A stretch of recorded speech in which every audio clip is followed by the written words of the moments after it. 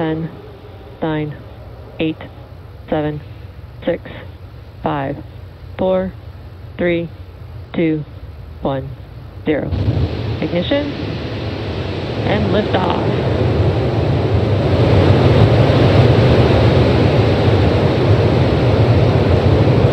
Vehicle's pitching downrange.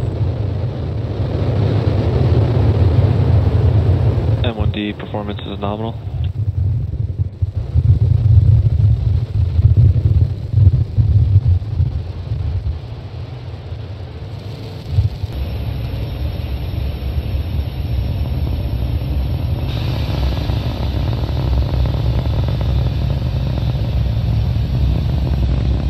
Successful liftoff for Falcon 9 from pad 39A. Telemetry nominal. At Kennedy Space Center. There we just heard that power and telemetry is nominal.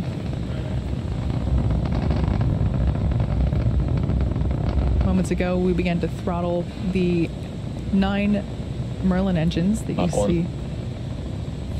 They're propelling the first stage through the atmosphere. We began to throttle them down in preparation for max Q.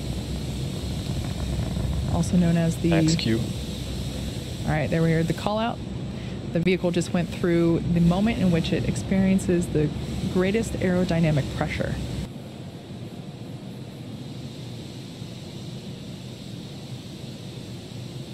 Miko. Stage separation confirmed. All right, on your screen there we have visual confirmation of those 3 events. MVAC is Fairing separation confirmed. there on your screen. We now see those 60 Starlink satellites. Those fairings will make their way back to Earth as well. Like I mentioned before, we won't be able to bring live coverage of the recovery attempt for those fairings as they'll be happening after we close our webcast. So be sure to check in on our social media accounts for updates on that. Second stage telemetry looks good. Everything is nominal there.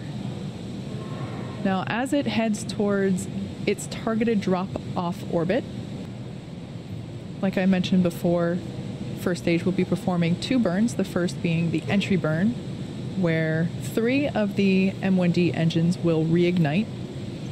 This helps to slow the stage down as it re-enters the upper part of the Earth's atmosphere. About 2 minutes later, the second stage will happen, or excuse me, the second burn will happen, and that is the landing burn. And this is where a single engine will reignite and bring the vehicle's speed down rapidly as it prepares to land.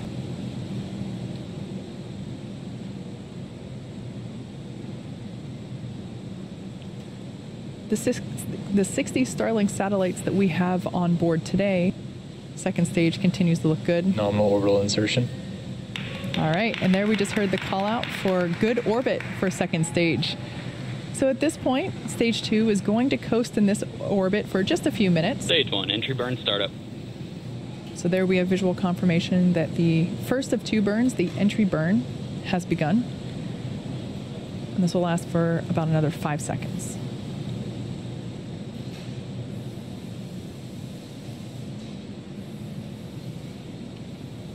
Stage 1, entry burn shutdown. All right, shutdown of those, again, that was performed with 3 engines. The next Stage event 1, that we... entry transonic. Both vehicles continue to follow nominal trajectories. Stage 1, landing burn startup. All right, we heard the call out that the landing burn for stage 1 has begun. This will last about 20 seconds. Stage 2 FTS is saved.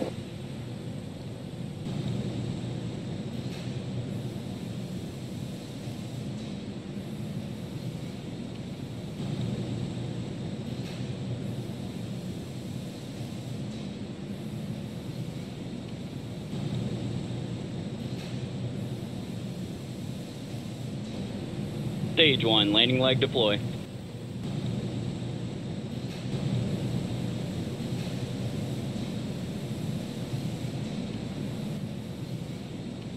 So at this point, stage 2 is going to coast in this orbit for just a few minutes. During this time, it will start to spin along its central axis, giving the Starlink satellites the momentum that they need to deploy and space themselves out over time after deployment.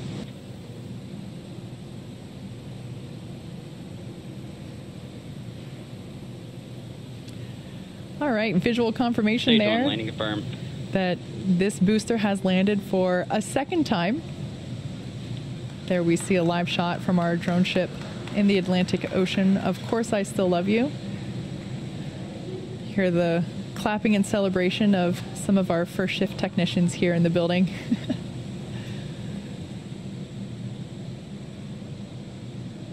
Second stage continues to look good. Nominal orbital insertion. Starlink deploy confirmed.